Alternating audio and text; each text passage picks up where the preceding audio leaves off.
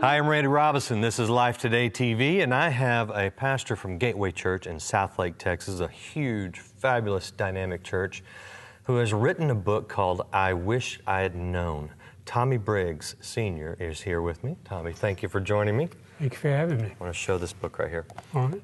This is a good book. This talks about things that you need to know and things that Tommy has learned throughout his life. And he's going to talk about that on Life Today at lifetoday.org, so make sure you see that. But we're going to go a little deeper on one topic that caught my eye in your book. And I want to talk about that in a second. But before we get there, tell me what prompted this book. What prompted this book? There are a couple of reasons I wrote the book. One is that I do not have anything from either of my grandfathers. And I got to thinking, I have 10 grandchildren, and I really wanted to leave something for them. When they get to be my age, they will have something in writing that what I stood for and what I believed. The second reason is I don't know where America's going in terms of our moral climate, and I wanted to leave them something about what I believed and what I believed to be biblical truth, so that they would have some point of reference in knowing their heritage and where they came from.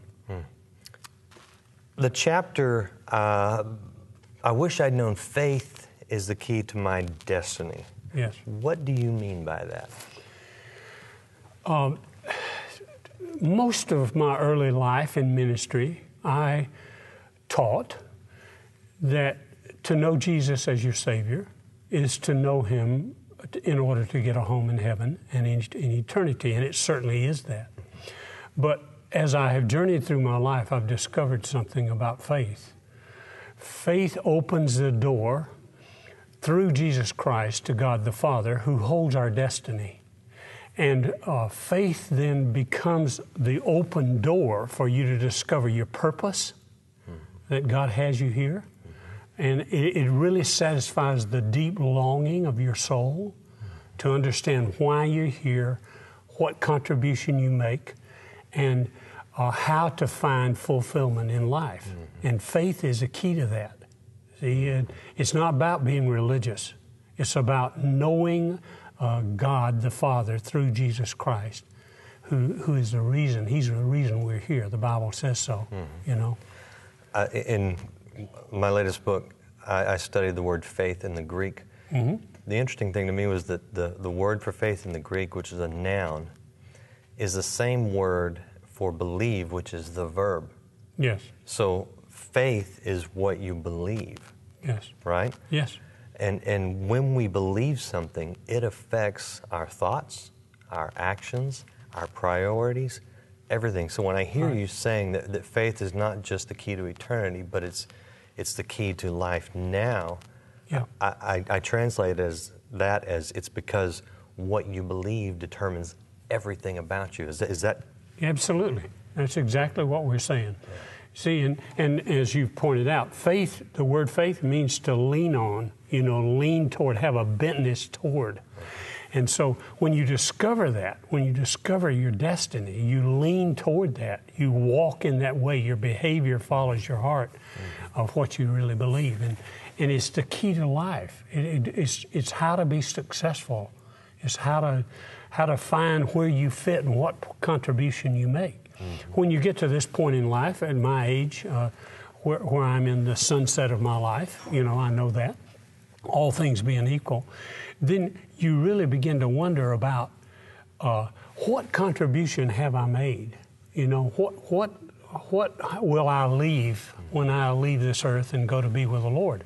And see, what I'm saying is that if you can learn early that faith is a key, it opens up a door for you, and you discover your purpose, then there's a sort of a sitting down on the inside that happens.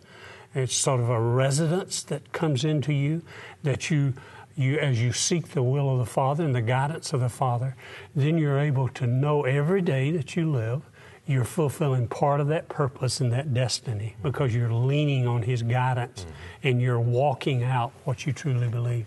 What do you say to people, whether it's your grandchildren, children, or just anyone in general, who says, Yeah, I believe in God. I believe in Jesus, but it doesn't seem to impact their daily life. There's a great deal of difference between knowing it in your head and in your heart. And most biblical knowledge, when the word knowledge is used in Scripture, it is referring to a heart knowledge, the core of your being, the center of your being, that you've committed. So to say that you believe, I understand what you're saying, but until it gets out of your head into your heart and changes your life, your behavior will not change.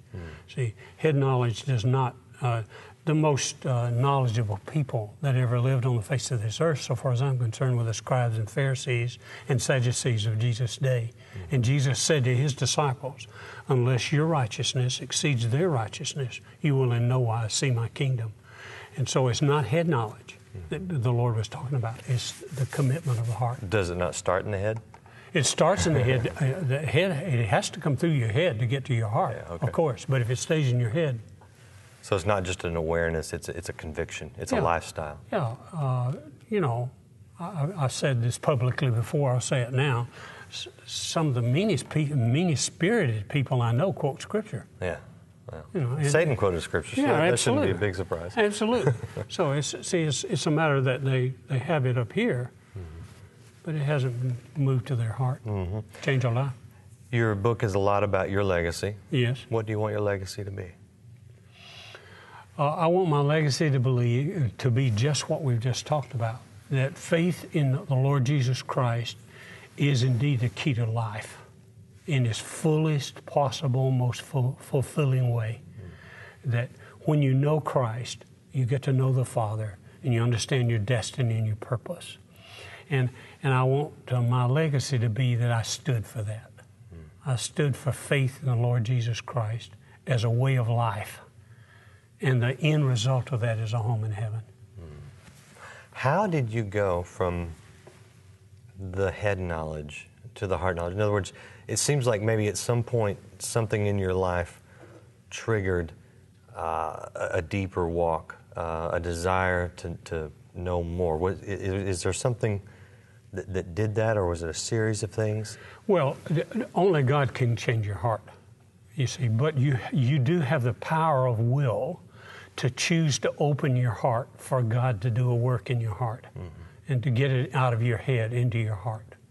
And I believe any man, any person, anywhere that responds to the revelation of God that he has, and he pushes in and pursues God, and God will open his heart.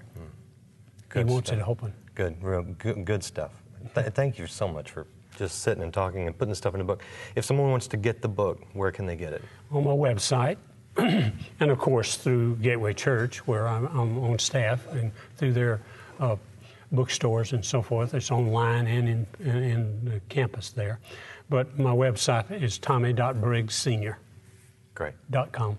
Thank you so much. Thank you for having me. Appreciate it. Be sure to catch Tommy when he's on Life Today. If you did miss that program, it's online at lifetoday.org.